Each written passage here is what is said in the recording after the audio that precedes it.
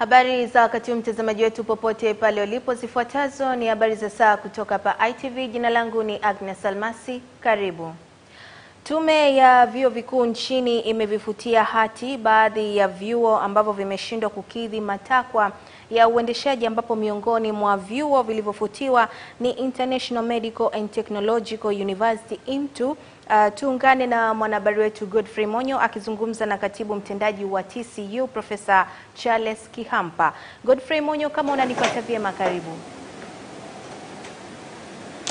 Asante sana Agnes, mpata vema kutoka hapa Mikocheni jijini Dar es Salaam, na kama ambavyo mwambie watazamaji wa habari za saa, tupo na Profesa Kihampa. Profesa, tunaona leo umekuwa na mkutano na mmeweza kuzungumza kuhusiana na kufutiwa kwa baadhi ya vyuo. Ni vyuo gani mmefuta na ni kwa nini mmeamua kufikia hatua hiyo? Ya, ni kweli, lakini labda niseme tu taarifa yenyewe ilikuwa ina maeneo makubwa matatu, kwamba kuna chuo ambacho kimerudishiwa kuendelea na udahili wa wanafunzi, lakini kuna chuo ambacho kimeendelea kuwa chini ya uangalizi, lakini kuna vyuo vingine 9 ambavyo ndio nilikuwa na vizungumza hapa kwamba vimefutiwa usajili katika nyakati tofauti. Lakini pia niseme tu Monyo, ni vizuri tukajua kwamba toka tulipoanza kuzuia udahili mwaka 2017-18 kufuatia ukaguzi maalum ambao ulifanya na tume ya vyuo vikuu, vyuo 8 mpaka kufikia Oktoba 2019 vilikuwa vimesharekebisha kwa kiwango ambacho kinafaa kutoa elimu inayokidhi viwango vya kitaifa, kimataifa na kimataifa.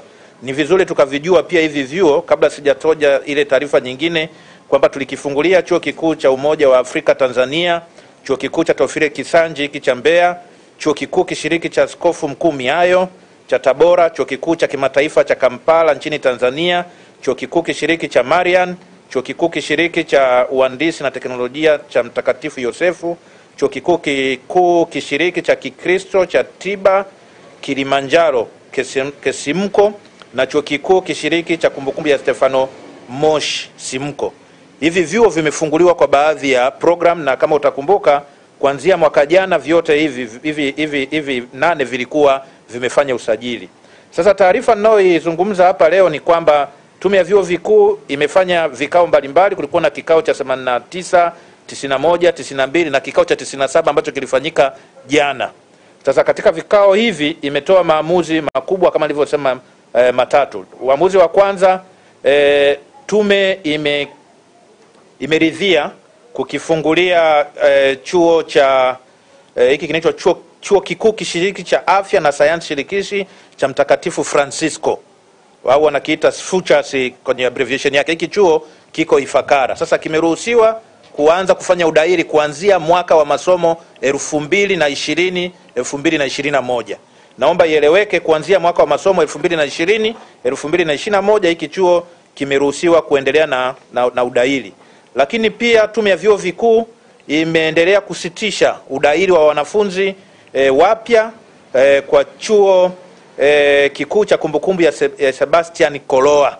Hiki chuo kiko Lushoto, bado hakijafikia katika viwango ambavyo vinatakiwa kwa kufuatana na miongozo ya udhibiti ubora. Kwa hiyo hakiruhusiwi kufanya udahili katika ngazi zote kuanzia astashahada, shahada na shahada ya uzamili hadi shahada ya uzamivu.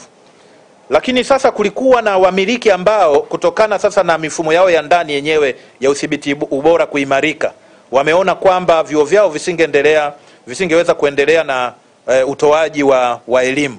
Sasa taasisi hizi ziliomba tume ya vyuo vikuu kusitisha. Sasa tume ya vyuo vikuu imeridhia kusitisha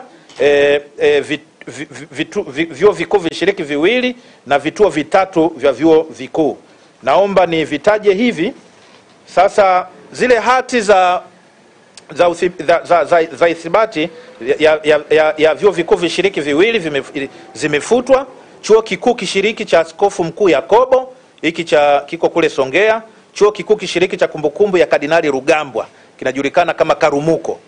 Hivi vyuo vikuu vishiriki 2 vimefutwa. Lakini vibali vya uanzishaji wa vituo vya vyuo vikuu 3 navyo vimefutwa. Chuo kikuu cha Tofire Kisanji kituo cha Dar es Salaam, hiki kimefutwa. Chuo kikuu cha Mtakatifu Yohana cha Tanzania kituo cha Mtakatifu Mako. Chuo kikuu cha Jomo Kenyatta cha kilimo na teknolojia kituo cha Arusha kimefutwa.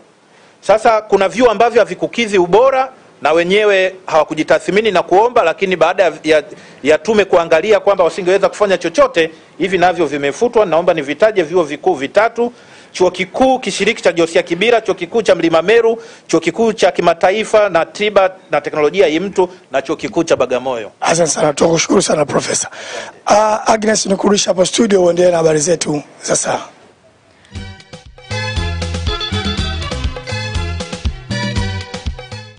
Niko na taarifa mbili ambazo nimezipata wakati naingia studio, basi nikajikuta nimepata message kutoka kwa wanamuziki wawili au wasanii wawili katika tasnia hii ya muziki wa taarab. Namzungumzia Thabiti